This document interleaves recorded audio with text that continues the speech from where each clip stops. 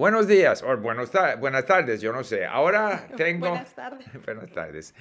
El gran placer de poder hablar con una políglota española que vive en Sí, Alemania, que enseña idiomas a través del Internet, que se llama Laura, originaria sí. de Barcelona. Buenas tardes, Laura. Laura.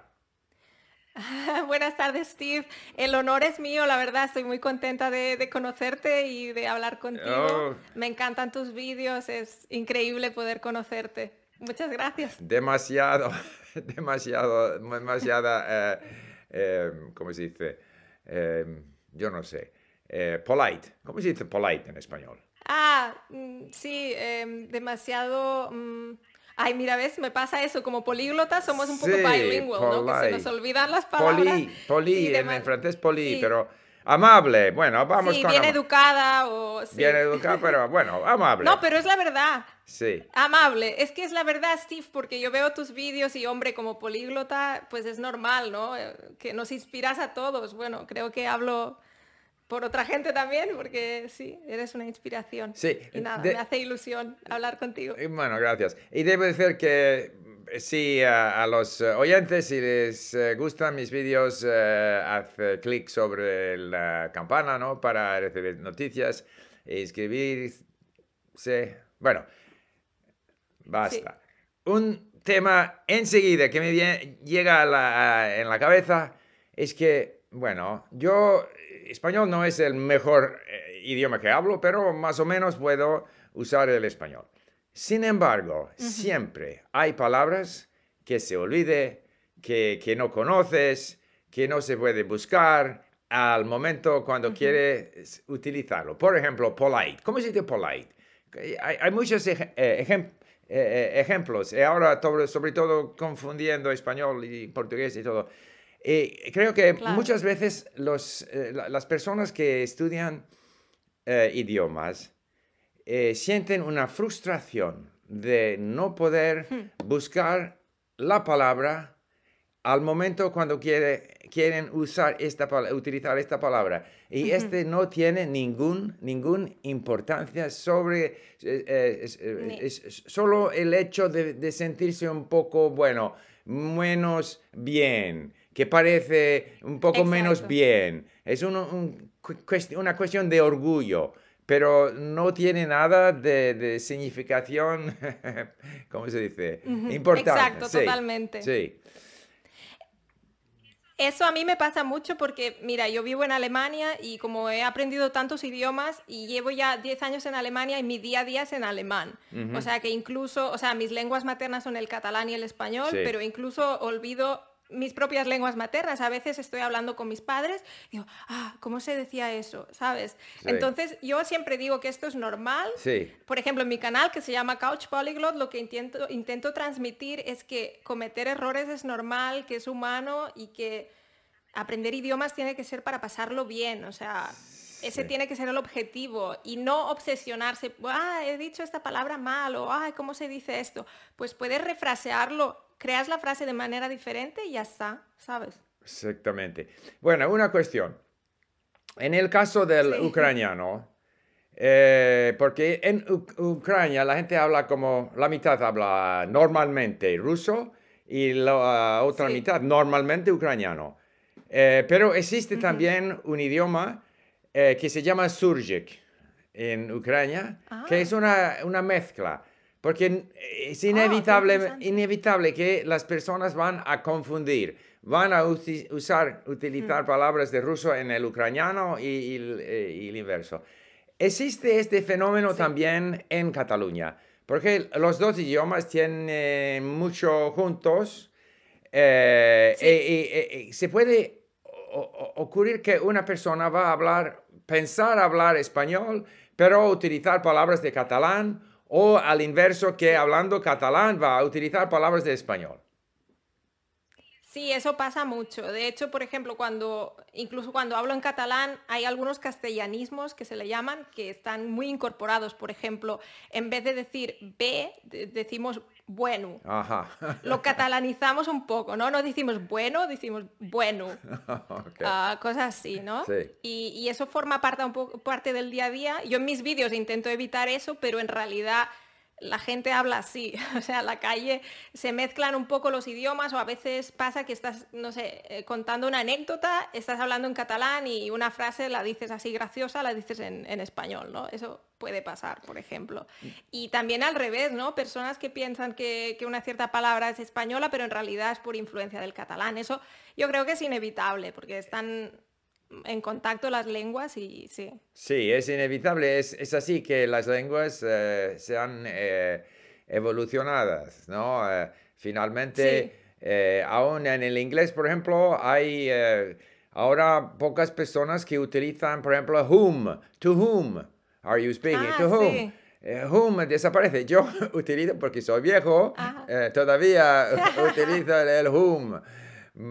Ahora hay gente que dicen I would have went. I would have went, que es muy malo, me hace mal a, Suena mal, a ¿no? los orejos. Bueno, Sí. pero es posible que después de, yo no sé, 50 años será el normal, ¿no? Porque los Podría idiomas ser. siempre están cambiando, evolucionando. Espero que Sí, sí. el idioma catalán va a sobrevivir, a pesar de Oh, esas... eso espero yo también, Sí, la verdad. sí. Bueno, Vamos a ver. y Sí. en tu canal, yo voy a dejar un enlace en la descripción, que se llama Couch Sí. Polyglot. ¿Es verdad? Sí. Sí. Y de qué se trata? ¿Qué es la meta? ¿Qué quieres tú hacer con esta plataforma? Mira, eso fue muy espontáneo. O sea, fue al principio de la pandemia y Ujú. yo soy una persona muy extrovertida y me estaba subiendo por las paredes del estrés de no saber qué pasaría, ¿no? Y dije, uy, necesito una nueva afición. Y dije, voy a crear un canal de YouTube. Y fue así. Y entonces yo decidí, pues, crear vídeos en diferentes idiomas. Por ejemplo, creo vídeos para enseñar catalán, español y alemán, que son como mis lenguas más fuertes, diría. Y luego también, pero creo vídeos mostrando cómo aprendo italiano, cómo aprendo sueco, haciendo experimentos, haciendo entrevistas con otros políglotas. Entonces, como un poco mezclado. Entonces, no es solo una lengua, sino que es así un poco, bueno, un pupurrí. Sí, sí, sí. Sí. Muy bien. Y después de esta entrevista vamos a hablar por tu canal en Sí, diversas lenguas para mostrar esta... Yo creo que el hecho de poder hablar, bueno, muchos idiomas, dime, 5, 4, 6, 7, es al alcance de, de todos. No es una cuestión, sí, no necesitan, las personas no necesitan un talento, necesitan el interés. Y el cerebro es muy exacto. flexible y puede, no todo a la vez, pero un idioma después del otro pueden aprender 4, 5, 6 idiomas y hablarlos bastante bien. Yo cuando digo que hablo Sí, 20 idiomas, no quiere decir que hablo 20 idiomas bien, no. Tengo como 5 o 6 idiomas que hablo bien, hay otros 5 que hablo menos bien y otros con gran dificultad. Pero sí, es siempre muy, para mí, divertido aprender y descubrir claro. idiomas, Sí, culturas y todo eso. Y todo el eso es mundo puede genial. hacerlo si tiene este interés, esta motivación. ¿De acuerdo? Sí, yo eso lo he visto de verdad, porque tengo una amiga, por ejemplo, que le costaba mucho el inglés en la escuela y bueno, no sé por qué, ¿no? Bueno, también es verdad que en la escuela se enseña de forma muy teórica, Mm, tal vez pues no se despierta el interés de los alumnos y tal, bueno, tal vez ha cambiado, pero luego más adelante, bueno, se enamoró de un chico francés y aprendió el francés muy rápido, sí, entonces ahí estaba pues una motivación muy fuerte y claro. entonces en ese momento sí se dio cuenta, ah, soy capaz de aprender idiomas, pero a veces eso, falta un poco la motivación y hay mucha gente que tiene esa creencia de, ah, como no pude aprender inglés de adolescente o de pequeño, es que ya no tengo talento para los, o ya no voy a ser capaz, ¿no? Y hay que cambiar un poco esa mentalidad, porque es lo que tú dices, o sea, yo pienso que todo el mundo puede aprender idiomas. Sí. Lo creo también. Yo creo que el hecho Sí. que en las escuelas se enseñan reglas de gramática y la gente puede pensar que necesita una memoria, necesita una capacidad de comprender esas reglas, pero de hecho si no tienes suficientemente de input, ¿no? De experiencia con este idioma, todas las explicaciones no valen nada. Y por eso que, bueno, yo digo siempre, deben permitir a la gente de estudiar el idioma que les interesa. Por ejemplo, en Canadá, todos los anglófonos tienen que aprender el francés. Bueno, si alguien no quiere aprender el francés, no va a aprender el francés para sentido de civismo, no sentido de patriotismo. Sí, patriotismo. No, si alguien quiere aprender el español o chino, que le dejan aprender el idioma que le gusta. Y después pueden aprender el francés cuando quiere. Entonces, sí, yo creo que la manera de enseñar idiomas a las escuelas ha hecho mucho daño. No, Sí, por lo las creo personas que también. son interesadas de toda manera. Pero, De todos modos. sí, Sí, pero yo, por ejemplo, el primer idioma que aprendí, digamos, conscientemente fue el inglés, pero mirando atrás me doy cuenta de que lo aprendí con música que me interesaba y me gustaba, con los libros de Harry Potter, que no quería esperar a que saliera la traducción, sí. cosas así. Entonces, no fueron esas clases de gramática en la escuela. Y luego lo piensas y dices, ostras, tantos años estudiando en la escuela y la gente no habla inglés en España, mucha gente Sí. no habla inglés y es un poco triste, ¿no? Porque tantas horas dedicadas y si se hiciera de una forma un poco diferente, pues tal vez la gente hablaría más, ¿no? Dígame, yo tengo la impresión de que los portugueses Sí. hablan mejor el inglés que los españoles.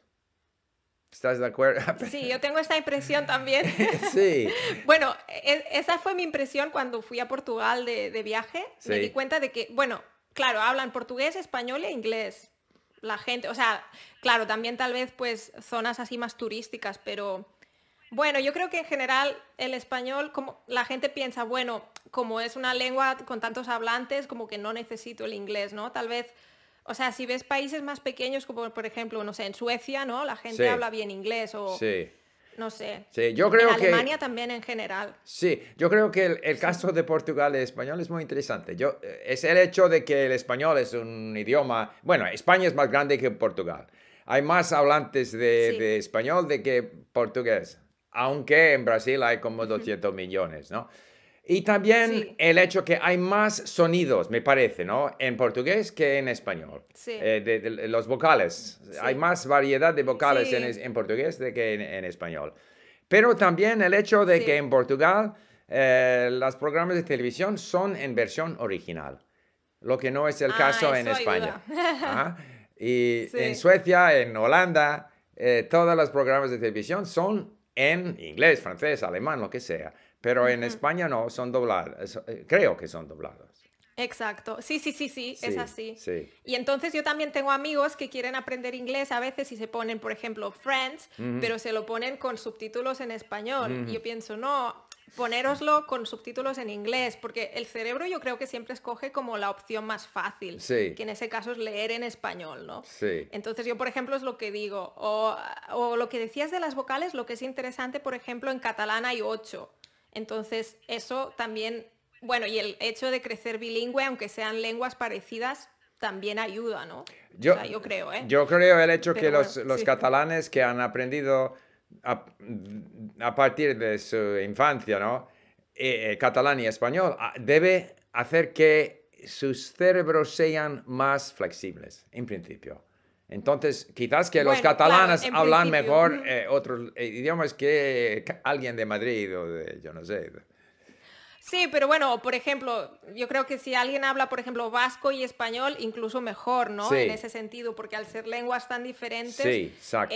pero bueno, también hay mucha gente que habla fatal el inglés de Cataluña, ¿eh? No es, o sea, Sí, sí. como en todas partes. Dígame, Sí. las complicaciones gramaticales, por ejemplo, en español o catalán, para muchos es la cuestión de los verbos, con las conjugaciones, ¿no? Conjugación. Sí, pero en alemán hay ese problema de lo que se llama en inglés declensions, son los substantivos que cambian, ¿no? ¿Y cómo Horrible. tú has podido sobrepasar este obstáculo aprendiendo el alemán? Bueno, sí, no, o sea, ya, porque en realidad te diré, yo hablo bastante bien el alemán, yo diría que tengo pues un nivel C1, pero no lo hago siempre todo perfecto, o sea, a veces se me olvida, esto es der, die, das, Da. ¿no? Pero sí que hay unas reglas y lo que tú decías, pues si tenemos mucho input, el cerebro se acuerda, o sea, pues hay ciertas estructuras que se automatizan y es lo mismo que pasa con el der, die, das. Lo que pasa que a veces también hay que poner esa atención, porque yo conocí a un chico que él decidió que él no iba a aprender eso. Él dijo, no, yo voy a decir siempre der. Siempre der. Y yo dije, ok, bueno, te van a entender, ¿sabes? Pero yo creo que eso, o sea, esa es una mala estrategia, pero tampoco hay que ir al otro extremo de decir, lo quiero decir todo perfecto. Bueno, va a ser difícil. A partir de una cierta edad, llegar a esa perfección, yo creo que es imposible o casi imposible, en mi opinión. Sí, yo estoy de acuerdo. La mayoría de la gente quieren hablar correctamente. Quiere decir, hablar según ¿cómo se dice? Usage, cómo se usan el idioma los nativos. Esa es la meta, ¿no? Sí. Yo quiero hablar como los alemanes. Pero si voy a pensar todo el tiempo, si este es der, die, das, no voy a poder hablar, ¿no? Entonces hay un equilibrio. Sí, quiero hablar mejor, Exacto. pero yo sé que estudiando ¿cómo se dice? The tables, Las declinaciones. las declinaciones. El género de las palabras. Sí, estudiando esto y tratando de aprenderlo y memorizarlo, no funciona. Entonces es una combinación de vez en cuando vas a mirar esas, terminaciones.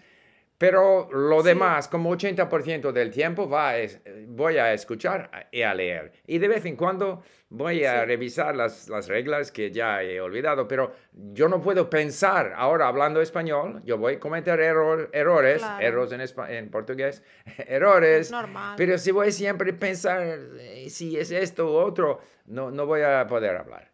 Entonces, sí, es pero no puedo, como se dice, ignorar, yo voy a utilizar der. No funciona, tampoco.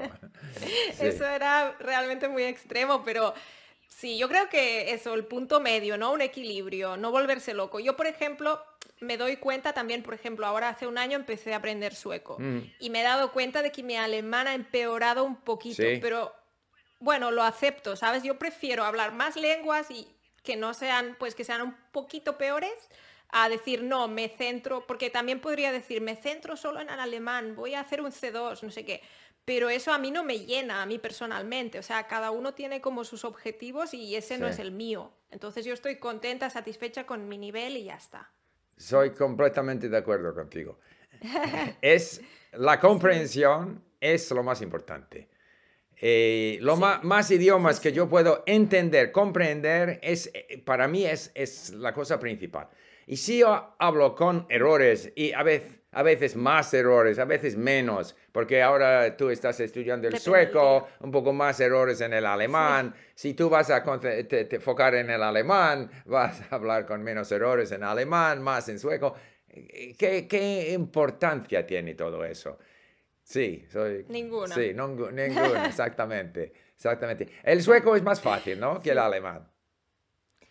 Bueno, no sé. Bueno, a ver, sí, yo creo que a mí me ha ayudado mucho el hablar ya bastante bien alemán y enseguida ya pues me puse con podcast y tal. O sea, eso me motivó mucho porque a mí lo que no me gusta es esa fase de no entender nada. O sea, ya me gusta pues tener materiales interesantes. No quiero estar con un material de, hola, me llamo tal. Eso me aburre mucho. Entonces, estuve como un mes o así pues con Duolingo, un poco con un libro que tenía y luego ya me puse podcasts fáciles de A1 así y ahora ya estoy con unos podcasts de más o menos A2, B1 y lo entiendo todo. Luego hablar...